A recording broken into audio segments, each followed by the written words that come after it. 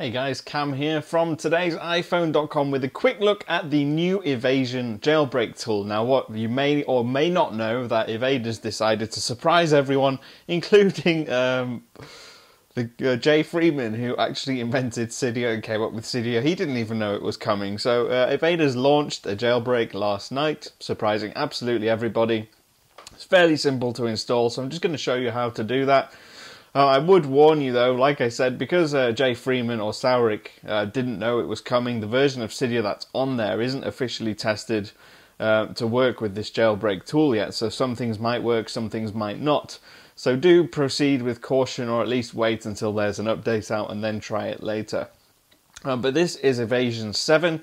I've downloaded it onto my Mac. If you're a Windows user, sadly I cannot give you a tutorial because I don't have a Windows machine. But anyway, you quickly load up evasi0n7. You'll get this normal warning from Apple telling you it's not to be trusted, or if you want to trust it. And then it will just go through it like so. Now you've got this pop-up window, asks you if you want to jailbreak. Now obviously before you do this, you do need to make sure you back up your device, but it is compatible with any iOS 7 device. So this is my new iPad mini. It'll work with the new iPad Air, the iPhone 5S, 5C. It'll work with anything that's running iOS 7 to 7.0.4, and there's even been confirmations that it's working on the beta versions of 7.1. But that's not official, so don't go and try that yet.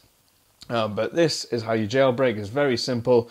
Once you've backed up your device and you're quite content that you're not going to lose anything important because you've got a backup available, just hit the jailbreak tool and wait for it to do its thing. As you'll see, you'll watch the blue progress bar progress along, and from what I've read, it takes about 5 minutes or so. So now what it's doing, it's rebooting the device, it's installed all the packages that it needs to. So it's just a case of waiting for the iPad or your iOS device to do its thing. It's a very simple tool. When you compare it to like the original Red Snow tools and various other programs that came out in the first few years of iOS, the most recent ones have been very, very simple, and it's why so many people are doing it. Even people that wouldn't consider themselves to be tech people, people are doing this, and it's become a lot less risky, and obviously it's not illegal anymore, so it's quite good that way. To continue, please unlock your device and tap the new evasi0n7 icon. So it will install an evasi0n7 app on your device, which you can see it's put on my second screen there. If I tap on that, it'll do.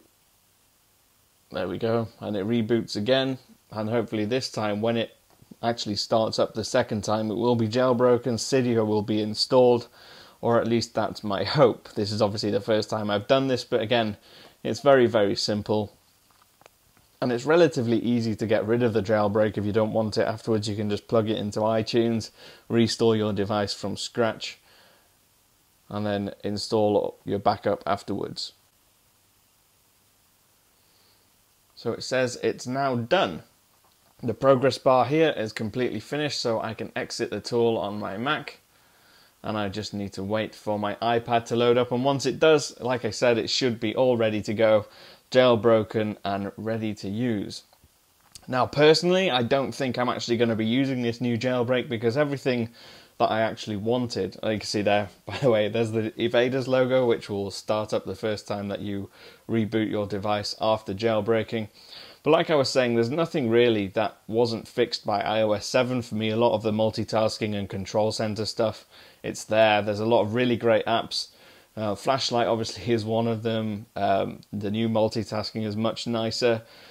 Pretty much everything that I wanted from a jailbreak, apart from themes obviously, has been fixed with iOS 7, so I'm not that bothered by it this time round, but if you want to be, obviously that's your choice, and this is how you do it. Now I open this up, second screen now, we have Cydia, and you can see it's preparing the file system, it's ready to go, and that is iOS 7 jailbroken, and that's on the new iPad mini with Retina display, so it does work on the newest devices.